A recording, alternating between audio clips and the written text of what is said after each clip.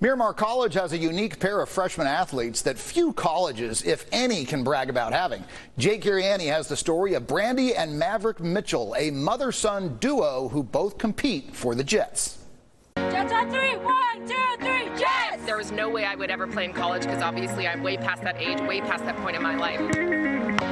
On the Miramar College women's soccer roster, Brandy Mitchell is listed as number 22, a freshman midfielder from Simi Valley High School. It's an honor, right? First and foremost, it's amazing to be out here.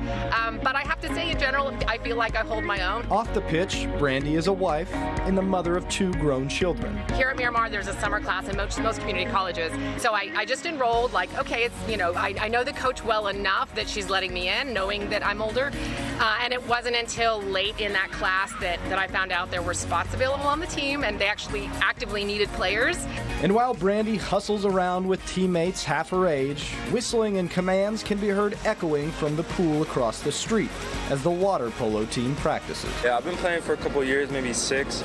She got me started into that actually. She like forced me in. I was like a little hesitant about it, but it seemed pretty good. It's going well so far. I like it a lot. She is Brandy Mitchell, also known to 18-year-old Maverick Mitchell as Mom. I'm sure it's every kid's dream to go to college and have their mom come with them, right? So how's that been for you? Yeah. I mean, other people would say like it's the opposite and like, oh, I would never do that. But I mean, it's been pretty nice with her here. Like, I get to see her sometimes like this, but it's been pretty crazy to see actually. Mother and son, classmates, and college athletes. You know, all these years, for 18 years, it's like, you know, him seeing me as mom. But when it comes to us experiencing the same thing that I have a bad practice and I want to talk about it afterwards, or I'm frustrated from a game, or I'm, celebrating something, that part of it is actually a connection I didn't expect to have. I'm Jake Iriani, News 8.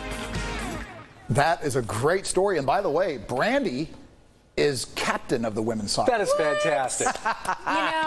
I love that spirit. Us moms have those skills, those captain skills, I'm telling you. Absolutely you do. Yeah, good for them. That was really cool. Yeah. I hope she gets a couple goals this season. Yeah, it's a lot of fun. Thanks, yeah, keep us updated on her status. Okay.